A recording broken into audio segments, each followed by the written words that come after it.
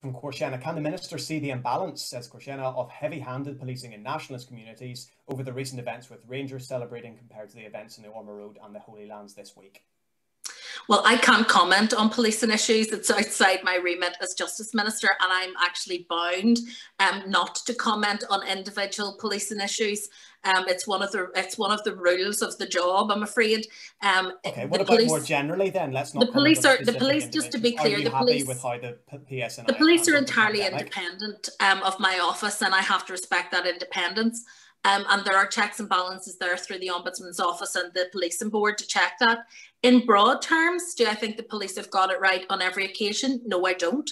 I think, like everyone else, they're having to make some very difficult choices, some very unusual choices, and often under considerable pressure. There are a number of occasions where I think they may well have got it wrong, and indeed the Ombudsman's office and their own human rights advisor have said they got it wrong. But to balance that, they also said and recognised that it was a very difficult situation that they were policing.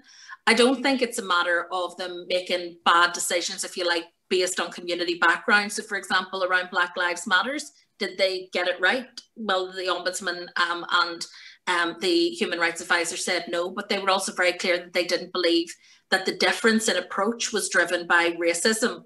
And I think that's quite important. In the same way, I wouldn't suggest that it's bias in terms of how the police handle things. I think perhaps there are different people, there's human error, there are lots of things that happen. But I think the best thing, if people have concerns, the best thing to do is to report them to the Ombudsman and allow the Ombudsman to properly investigate. You don't think that there's a balance based on unionist and nationalist? Well, look, I would have to see evidence of that before I could comment on it, and I haven't seen that evidence, so it's not something that I could draw. I couldn't draw that conclusion. It would be unfair of me to do so.